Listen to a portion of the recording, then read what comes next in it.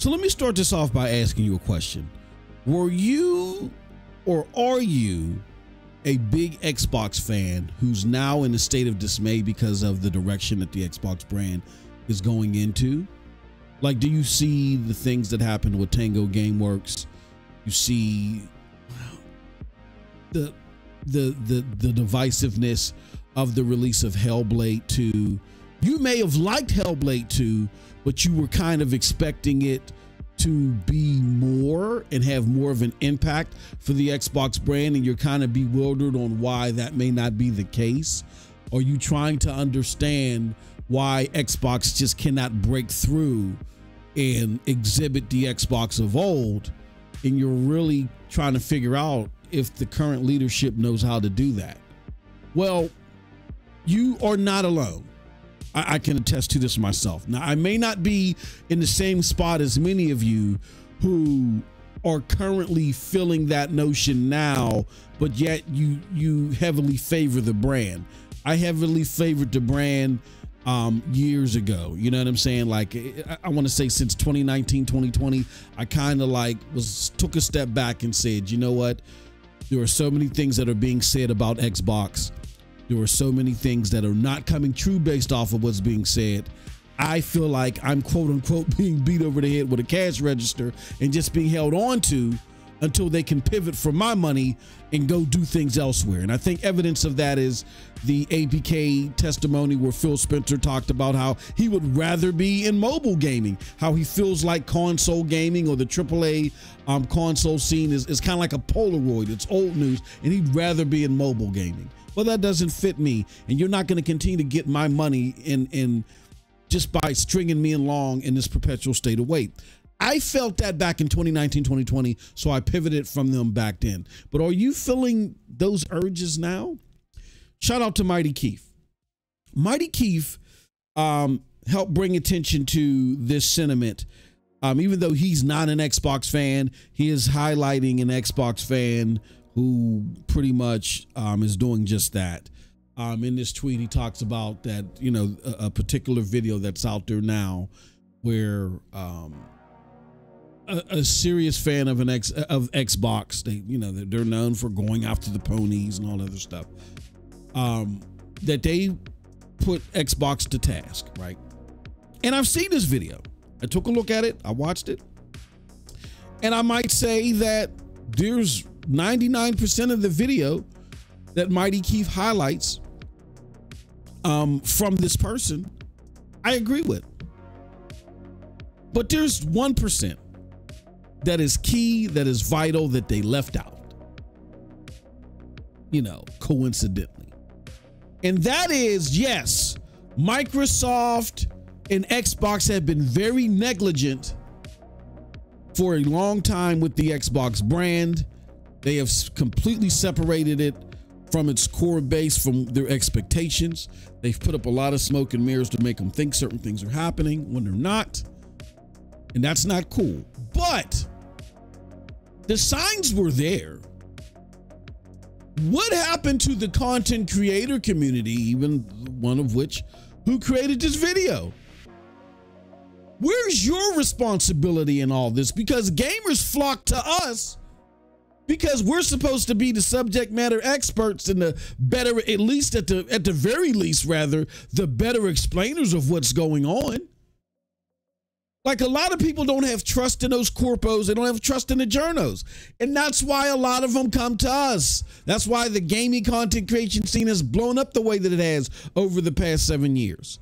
So what happens when we, the final stop in this misinformation train, what does it mean for gamers and viewers and consumers when we don't be the filter that we're supposed to be? Do we get to just wag our finger at Microsoft? And I think not. We are just as implicit in this as they are. Because if we were out there at the very least doing content like this routinely while all this stuff was happening, maybe that forces Microsoft's hand to do better. But no, we're sitting out there making excuses. We're focusing on the ponies. We are sitting there making up terms like Xbox tax. We are sitting there supporting and trying to bully. We're supporting the bullying of people that have critical things to say about Xbox, even fellow Xbox gamers.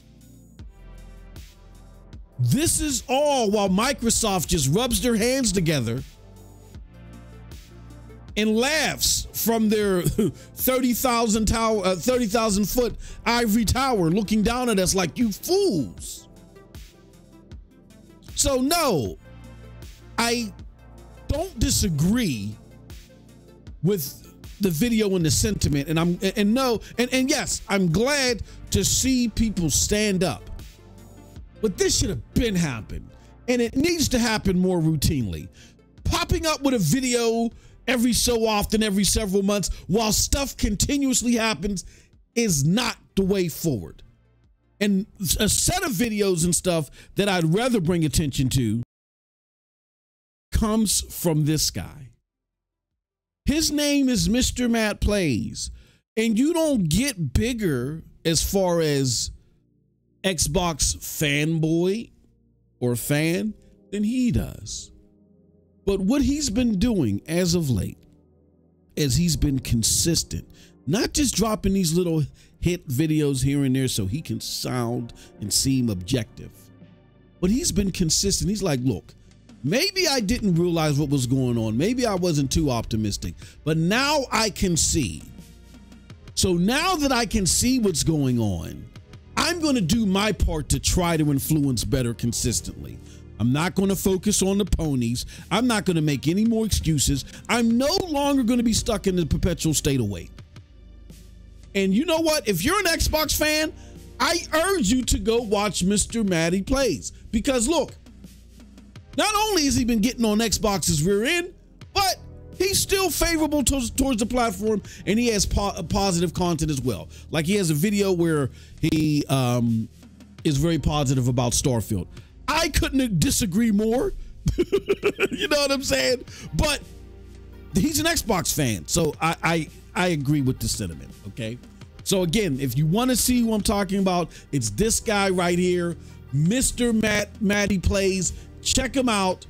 He is the true, I think, Xbox fan that is really, I think, taking the right approach to all this. But I do applaud everybody doing it, but I think he's the one that's more consistent about it than anybody.